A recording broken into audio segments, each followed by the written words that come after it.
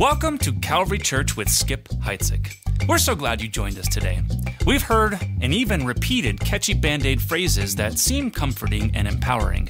Phrases like, God helps those who help themselves, speak your truth, follow your heart.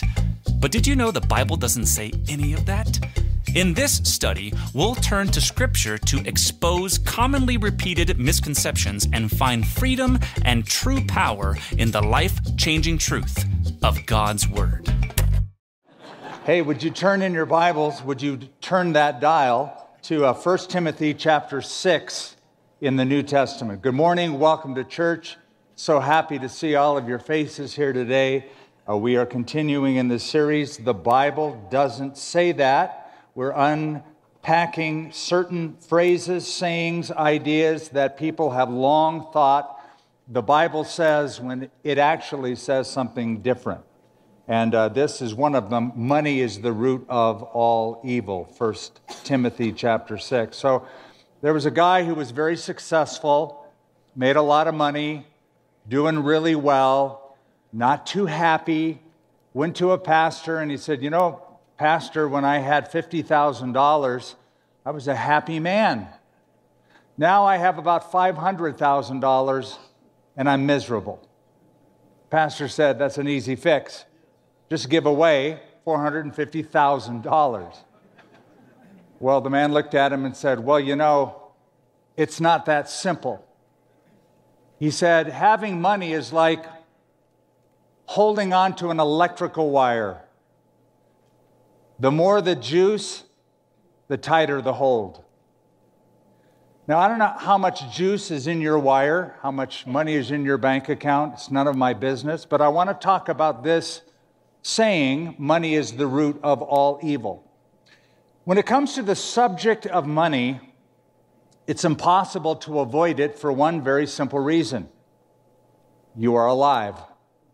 If you breathe air, if you live on this planet anywhere, you have to deal somehow with money. And it's been the case for about 4,000 years since coins were first developed and used in the kingdom of Lydia, which is modern-day Turkey. That's where they believe it all started, when people started giving little pieces of round, spherical discs of silver coins for work or for goods and services.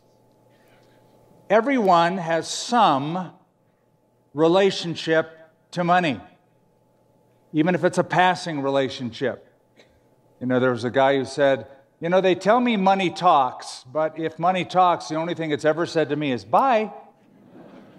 But you have some form of a relationship with money.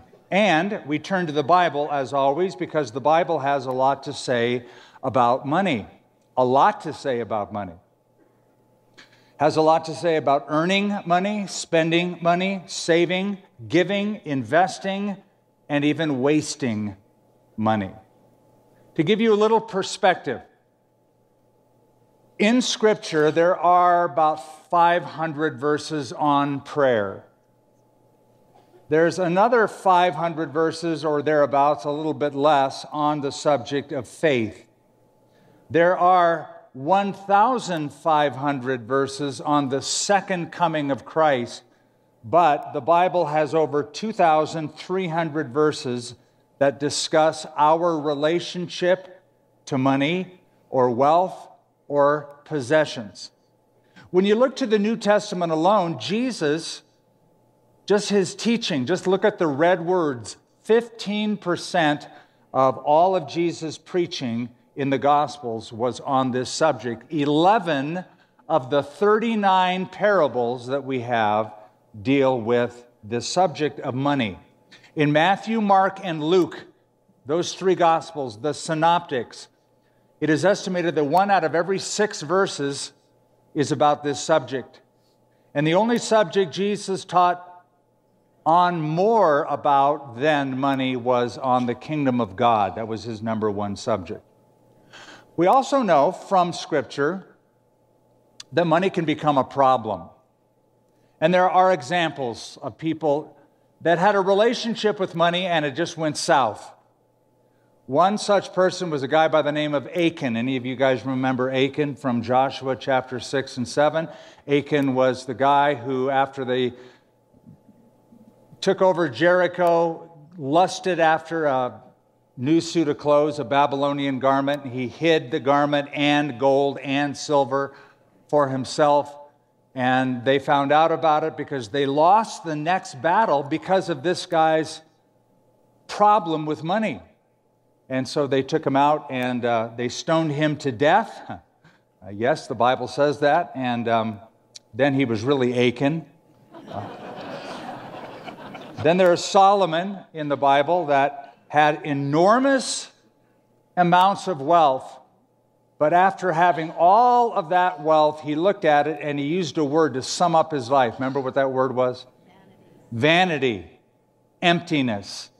Soap bubbles, you might say. There's just nothing there, no substance. Vanity of vanities. It did not satisfy him. In the New Testament, there's a couple by the name of Ananias and Sapphira. They pretended to be very generous givers, but they were lying both to the Holy Spirit and to the church. Got them in big trouble. They lost their lives. Then there's a guy in the New Testament by the name of Demas, D-E-M-A-S. And Demas was a co-worker with Paul, traveled with Paul. But at the end of Paul's life, Paul wrote one of the saddest little sentences about this one-time good friend and co-worker. He said, Demas has forsaken me, having loved this present world. It would seem that Demas got caught up in the need for financial gain to the extreme that he forsook Paul. So we have some relationship to money. And sometimes that is only seen when we lose what we once had. Back in 1975, 6 armed gunmen walked into a bank and held it up. This is in London, England. And they took a little over $7 million worth of money and property, jewelry.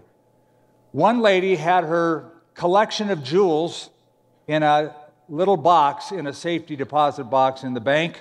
They took that. It was appraised at around $500,000. That's just her jewelry. That's just what she would wear on her neck. Well, when she discovered they had stolen it, she told the press, everything I had was in there. My whole life was in that box.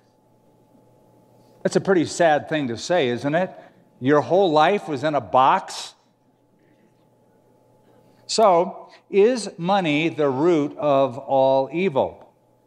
Well, we're going to ask and answer a few questions to get around that.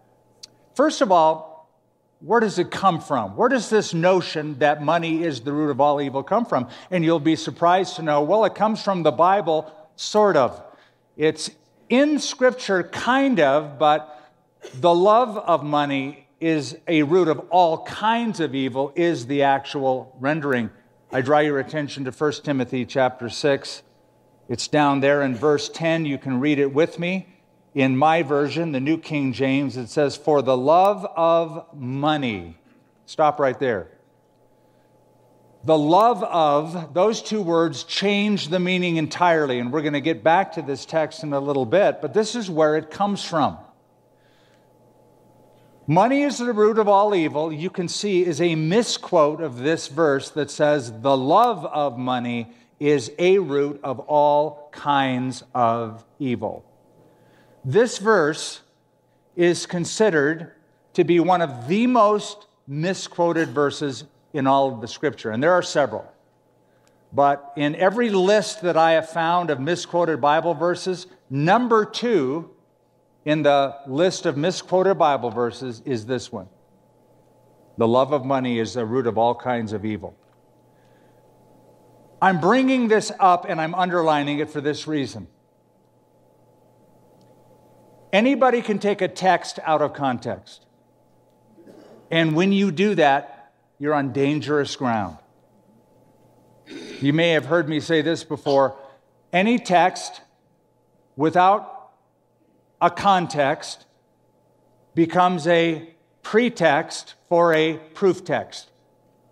In other words, you can make the Bible say anything you want it to say. You can find a proof text for just about anything you want to display. For example, I can take a verse out of context or a phrase out of context and show you there is no God. Did you know the Bible says there is no God? It says that. But now let me give it to you in context. The fool has said in his heart, there is no God. Changes the meaning entirely. And you can do that with so many different verses of Scripture. So any text without a context can become a pretext for a proof text. You don't want to proof text things. You want to see things in their context, which we're about to do in a few moments. By the way, Satan is a master at misquoting Scripture. Look at the belief system of just about any cult, and you will discover that there is Scripture that is misquoted to form the belief system for that cultic group. We know that Satan misquoted God in the Garden of Eden when he was speaking to Eve. We know that Satan misquoted the Scripture, Psalm 91, when he had a conversation with Jesus Christ on the Mount of Temptation. And Satan said, you should just jump off because the Bible says he will give his angels charge over you to bear you up lest you dash your foot against a stone.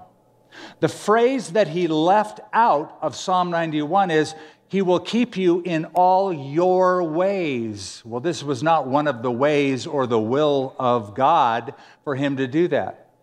So he took a verse, he took a text, and he took it out of context.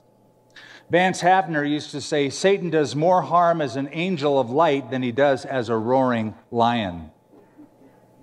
Now, this shouldn't surprise you because Satan has always been a shrewd theologian. He was trained in the best seminary in the universe, heaven itself. So when anybody comes up and gives you a text, demand context. Go back and look at it in context to get the idea of really what it means. So where does it come from? It comes from the Bible, but it's a misquote of the Bible. Because if this saying were true, if this statement, money is the root of all evil, if that were true, that would mean then that money is the root problem of every single other problem in society. That it is the root of every sin in our hearts. That it is the root of every unruly act in every neighborhood, in every city, of every state, of every country in the world. That's just not so. But there are some people who believe that the greatest evil in any society is money. And they will preach that wealth, all wealth, is wrong. And you go, well, where does that come from? Well, sadly, you could look all the way back to the 4th century. I'm going to give you a little historical context now. 4th century, from a Christian cleric named Jerome. Anybody ever heard of Saint Jerome or Jerome? Jerome was born in Croatia. He was schooled in Rome. He then went to Syria. Then he went to Bethlehem and lived there, and he died there. He hated wealth, and he was vehemently against wealthy merchants and practically denied that God would ever accept them. He stated, and now I'm quoting Jerome, "For all riches proceed from injustice, and unless one has lost, the other cannot find." So this proverb seems to me most true. Either a rich man is unjust, or he has inherited from an unjust man. Either way you look at it, there's sin and evil involved in the accumulation of any kind of wealth. That's St. Jerome. There was another guy in the 4th century. He was a monk by the name of Evagrius Ponticus. Anybody ever hear of that guy? I didn't think so.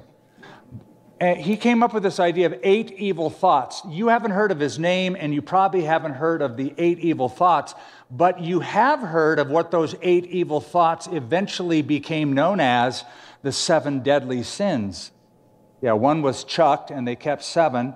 And the 7 deadly sins were listed as pride, greed, lust, envy, gluttony, anger, and sloth.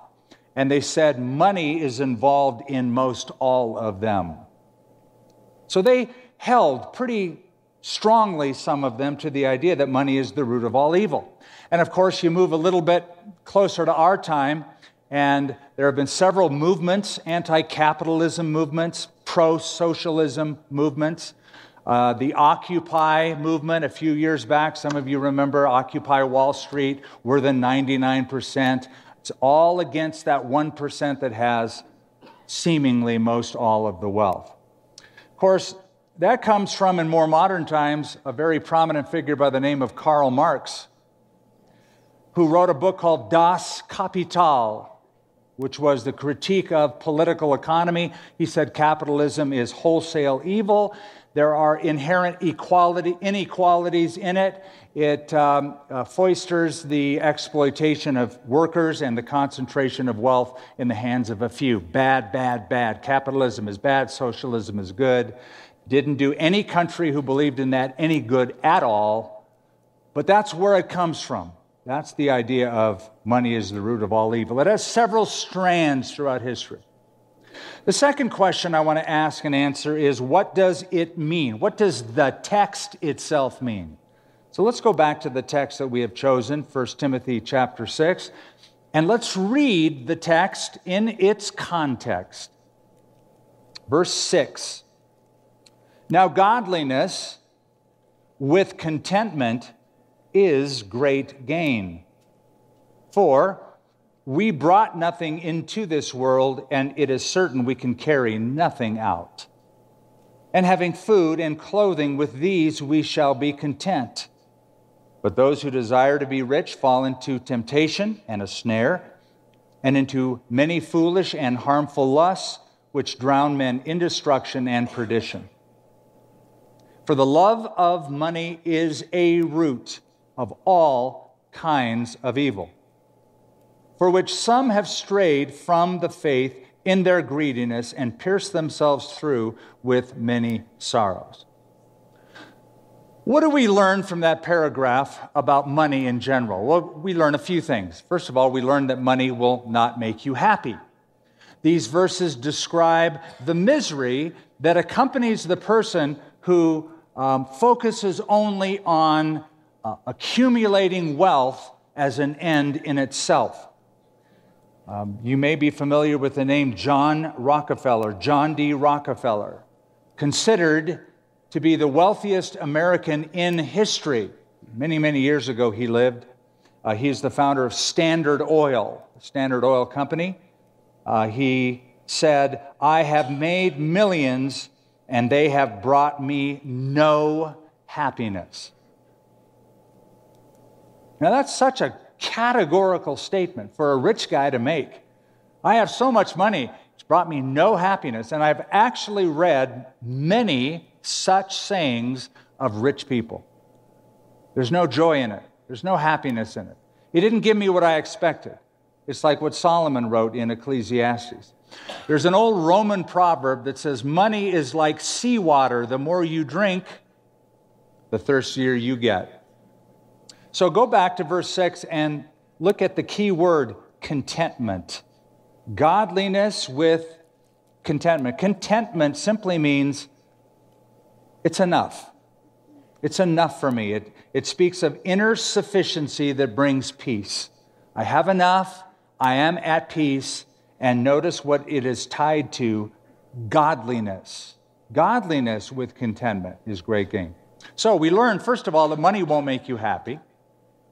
The second thing we learn from this little paragraph is that money is only temporary. Verse 7, for we brought nothing into this world, and it is certain we can carry nothing out. You've heard me say many times, you've never seen a hearse pulling a U-Haul trailer.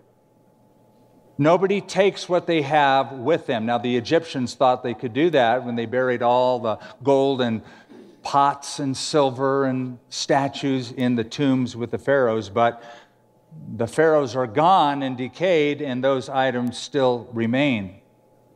Now, when Paul writes this, we brought nothing into the world, it's certain we can carry nothing out, it seems that he is quoting at least 2 verses from the Old Testament. One is from the book of Job, when Job lost everything, and he said, "Naked I have come into this world, and naked I shall leave. The Lord gives, and the Lord takes away. Blessed be the name of the Lord." The second one is Ecclesiastes 5. "As he came from his mother's womb, naked shall he return, to go as he came. He shall take nothing from his labor, which he may carry away in his hand." So death is a lot like birth. You are born naked and penniless. You die naked and penniless. There was a rich man who died. He had a funeral for him, a very, very expensive, elaborate, posh funeral. People were wowed just by what they saw in terms of the flowers and the music and the band that they had. And so somebody leaned over to the undertaker during the funeral and said, "Well, how much did the old guy leave?" The undertaker said, "He left all of it." You can't take anything with you. You come naked, you leave naked. We brought nothing into this world. It's certain we can carry nothing out. My favorite story is about the man who made his wife promise that when he died, she would take all of his money and bury it with him. So she made the promise. He's on his deathbed. What are you going to do? "I want you to take all my money, put it in the casket with me, because I'm going to take it with me. They say you can't do it, but I'm going to give it a try." So at his funeral, the casket was about to close. The wife walked up to the casket as the guy was closing it. She said, "Just a minute," and she placed a little metal box inside the casket. She went and sat down again, and her friend leaned in and said, "You weren't dumb enough to put all his money in that casket." She said, "Well, I did make a promise, so of course I did. I put all of his money in that casket." She said, "Oh, that's the stupidest thing ever." She says, "Don't worry, just listen. I went to the bank, I got all of his money out, put it in my account, and I wrote him a check." That's what's in the box. If he can cash it, he can spend it. I've always liked that story. Money won't make you happy. Money is only temporary. Third, money ruins simplicity. Money ruins simplicity. Look at the 8th verse. "And having," notice this, "food and clothing, with these we shall be content." Shall we? Really? "With food and clothing, with these we shall be content." I remember, and I was just thinking about it yesterday, when I first gave my life to Christ, it was in San Jose, California. You know the story. I was watching Billy Graham on television. Well, I knew I wanted to go back down to Southern California to the church I had heard about and been there a few times, called Calvary Chapel. All I had to my name was a couple pieces of clothing and my motorcycle, a little Honda 450 motorcycle, which I got on and I rode from San Jose all the way down in one day to Southern California, several hundred miles. I had just given my life to Christ. I was the happiest person I knew on the earth. And I am singing songs of praise. I didn't even know songs of praise. I was making them up. But I was so happy. But then, have you noticed the more things you have, the more complicated life becomes? Remember, Solomon wrote the book of Ecclesiastes, and he talked about having to manage his money and his possessions, and he worried about them. And he even worried about who he would pass them on to. So there are 2 ways to be rich. One is to have a lot of possessions. The other is to have few needs. Money ruins simplicity. Fourth and final lesson we learn from this little paragraph is that money can be risky. Money can be risky, and that takes us to verse 9. "But those who desire to be rich fall into temptation and a snare, into many foolish and harmful lusts, which drown men in destruction and perdition. For the love of money is a root of all kinds of evil, for which some have strayed from the faith in their greediness and pierce themselves through with many sorrows. First thing you notice is money is not the problem. The problem is the love of it. You can have no money and still love money and be guilty. It's the love of money, not money itself. Money isn't the problem, it's the love of money. It kind of is a parallel to verse 9, those who desire to be rich. That's the idea. They desire it. They don't have it, but they desire it. The second thing to notice here in that little verse, verse 10, is that money is not the root of evil, but a root.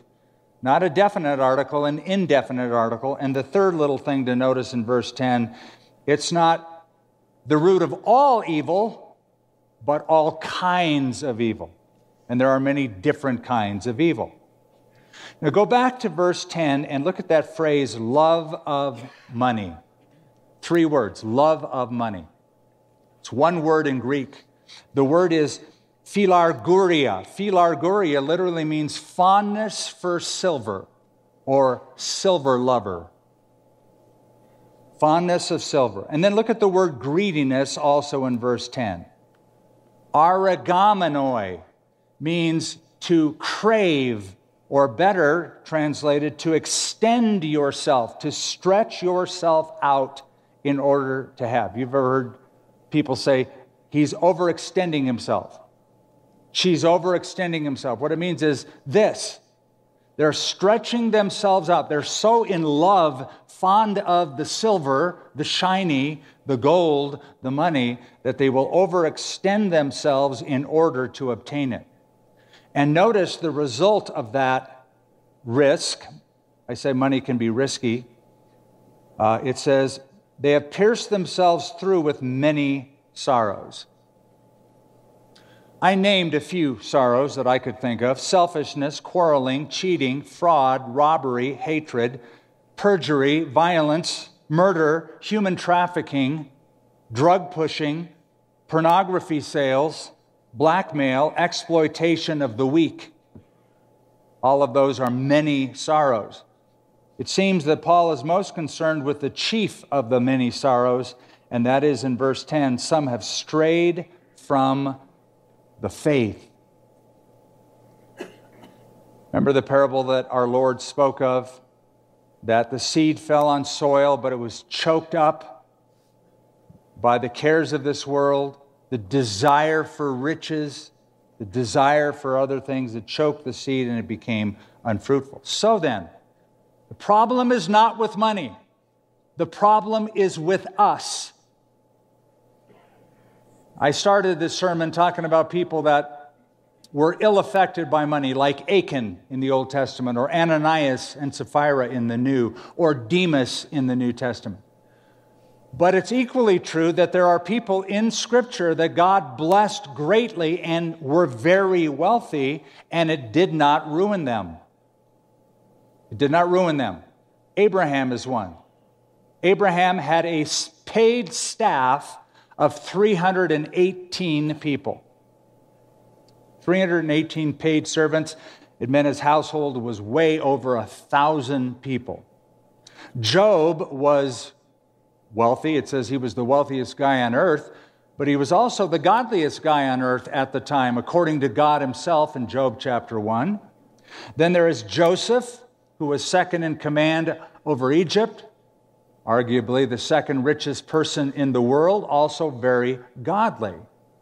So it can ill affect a person, but it doesn't have to. There are plenty of examples of people who handled great wealth with integrity. Something else you should know. The Bible also commends earning money, saving money, and investing money. Here's one little verse, Proverbs 24. Through wisdom, a house is built. By understanding, it is established. By knowledge, its rooms are filled with precious and pleasant riches. So the notion that socialism is the way to go and capitalism is evil and wrong and people shouldn't earn wealth and have it as private property that's bogus. That's wrong.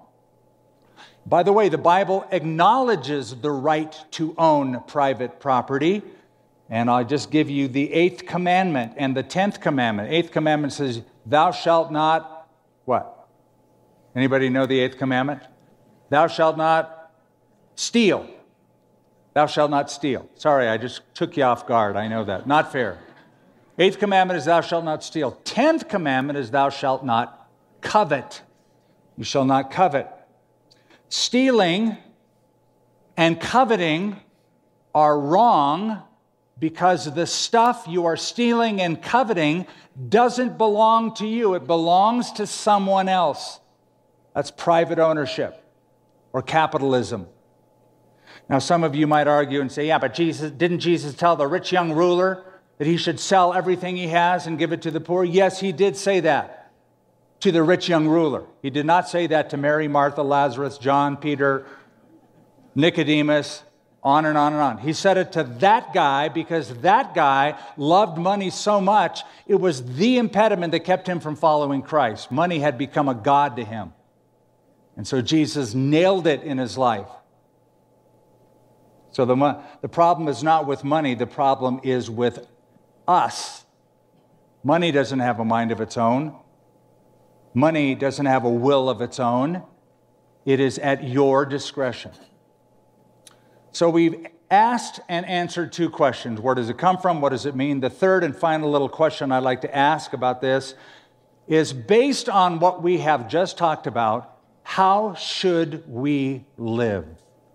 As believers, how should we live so that the love of money doesn't enter in and become an evil thing in our lives? Well, that's actually a question Peter asked. At the end of his little letter, Peter said, therefore, since all these things on earth, the created universe, will be dissolved, what manner of persons ought you to be in holy conduct and godliness? What he writes about is everything you see around you is going to melt with fervent heat one day. It's all going to burn. Everything you love and enjoy in the physical world, in the material world, will be burned up. And he says, how should we then live? Well, let me give you a few suggestions. First of all, be free. Be free. Have a light touch with it. Have a light touch. There's 2 ways to hold something, with a tight fist or with an open hand. Job, I love what he said. He lost everything, and he said, the Lord gives, the Lord takes. Blessed be the name of the Lord. My dad had an interesting childhood. I won't get into details, but I remember him telling me the story that he had a pet raccoon. And I said, what?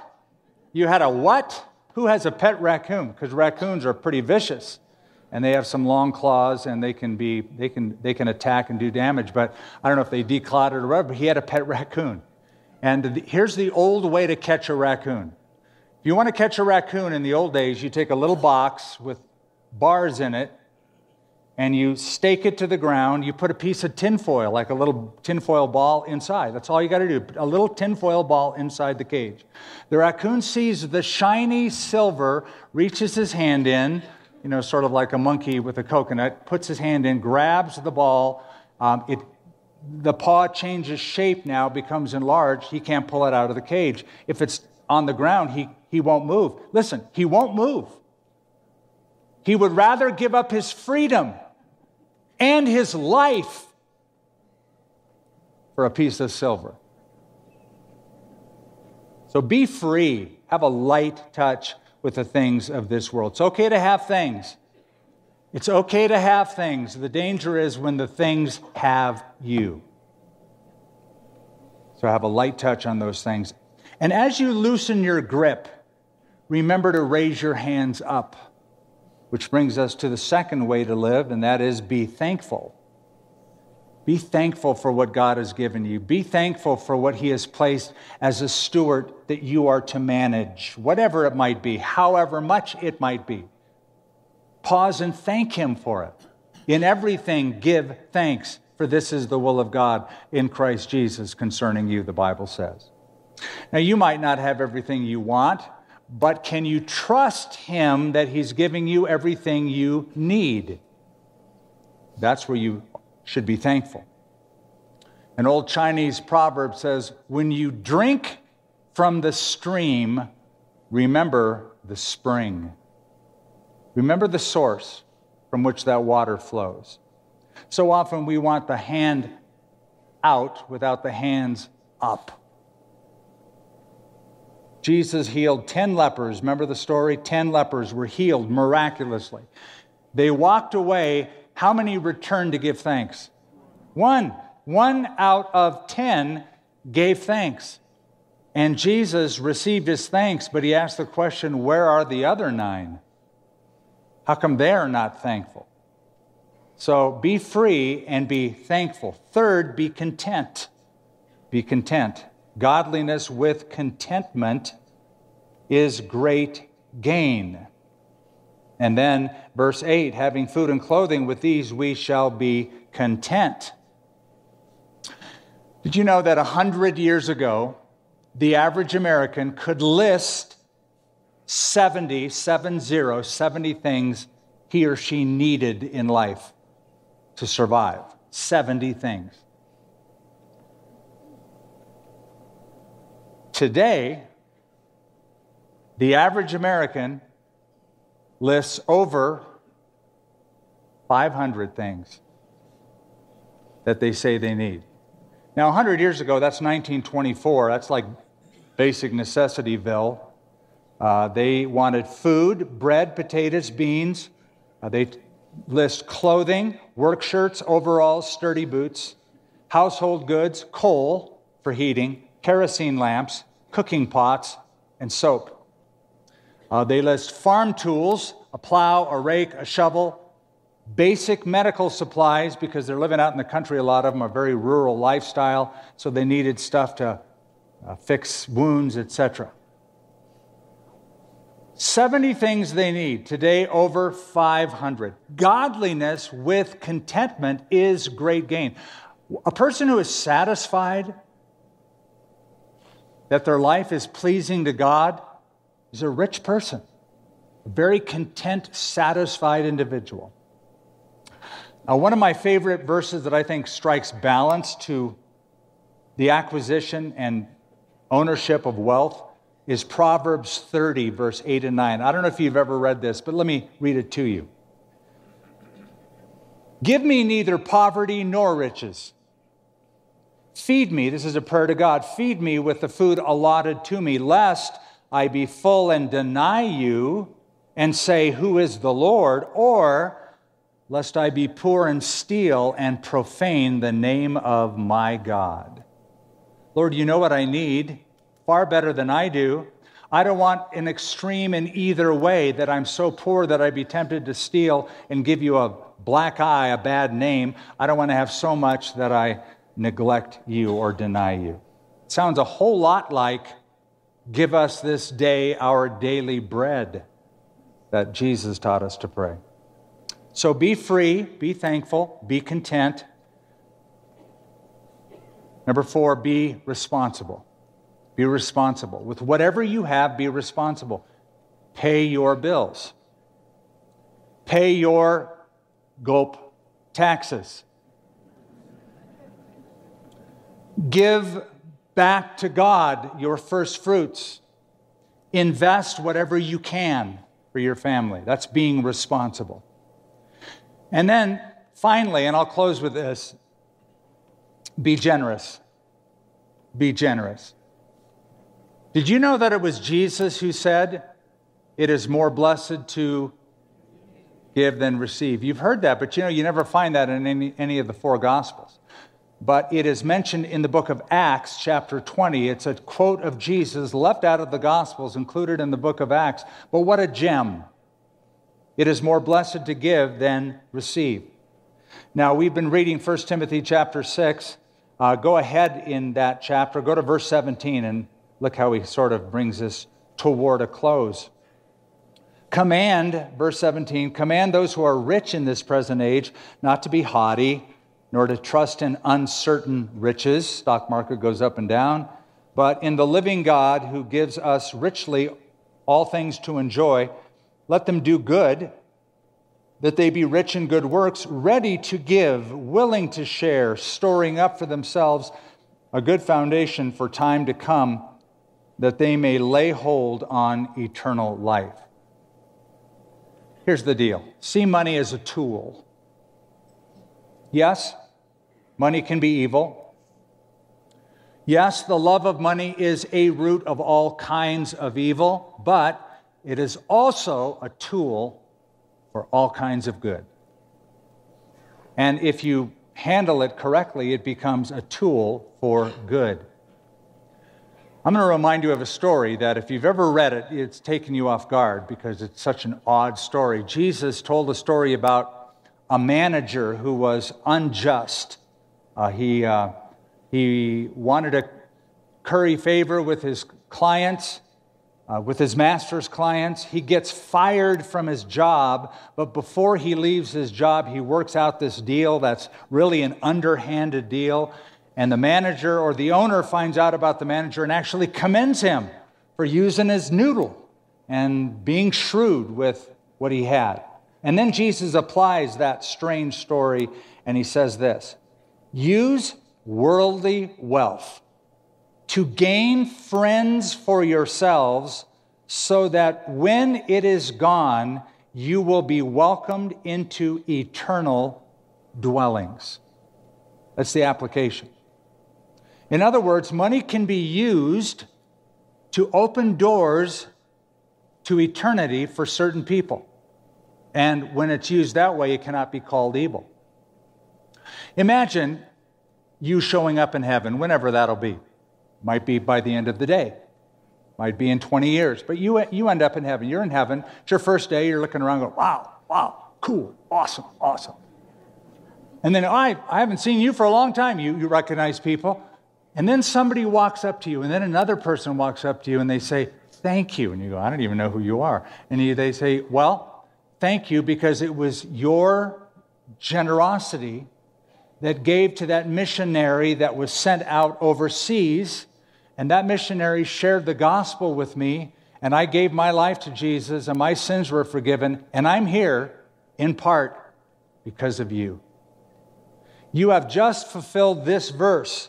Use worldly wealth to gain friends for yourselves, so that when it is gone, you will be welcomed into eternal dwellings. Or the Thanksgiving pickup party where there's going to be 10,000 people around the city that never get on this campus, that will be on this campus, and see and hear the love of Jesus Christ, who may make decisions. We've seen that happen in the past for Christ. And they will say, thank you, thank you, thank you. You are using money as a tool. In 1966, J. Paul Getty was called the wealthiest American. And he said this. This is my favorite saying that he has ever said. He said this: money is like manure. Stack it up and it stinks. But you spread it around and it makes things grow. That's seeing money as a tool. That's when money doesn't become a root of all kinds of evil, but a source of all kinds of good. So a lot of it is how we see our world and see ourselves in this world. Final story I close with. A rich man visited a rabbi. Rich man was very rich and very miserable, as a lot are wont to be. And so the rabbi met with him, and the rabbi said, look, come over here. Look out the window. Look out the window. What do you see? He said, I see a few women. I see some children playing. I see grass. He named what he saw. The rabbi said, now step back, and he pointed to a mirror. He said, what do you see? He said, well, I see myself. He said, that's interesting, because the window is made out of glass. The mirror is also made out of glass, with a little bit of silver applied. No sooner is the silver applied when you cease seeing others and see only yourself. He was trying to show him the relationship that man had with finances. He's looking at life. He's only thinking about himself. He has lost the ability to see through the window and see the needs of others. Father, we pray that you will help us to have the kind of eyes that see the world as Jesus saw them. A compassion for the lost, a compassion for the hungry, a compassion for the weary, a love for all men and women in spiritual matters, not to see the world just politically or just socially or economically, but spiritually. And Father, we pray that whatever you have given us, we would be thankful for, have a loose grip on, and be faithful to the expansion of your kingdom, making eternal friends by the right use of what you have given us to use as temporary stewards. In Jesus' name, amen. Thank you so much for joining us for this message from Calvary Church with Skip Heitzig. We'd love to know if this teaching impacted you. Share your story with us by emailing mystory@calvarynm.church. And if you'd like to support this Bible teaching ministry with a financial gift, visit calvarynm.church/give.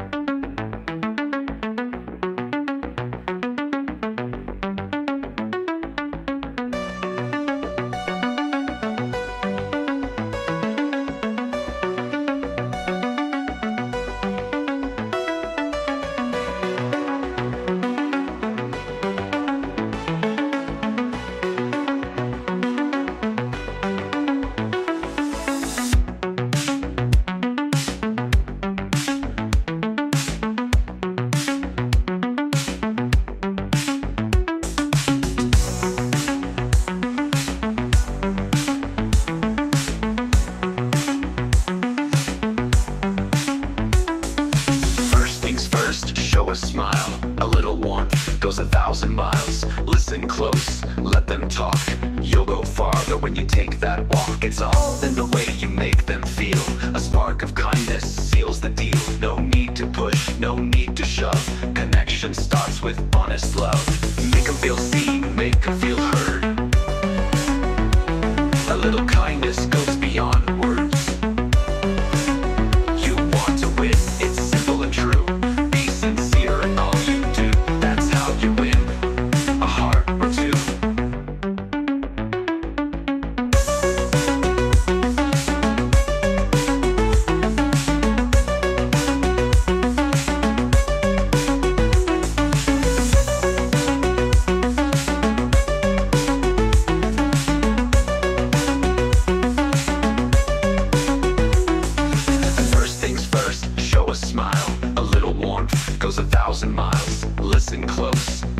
talk.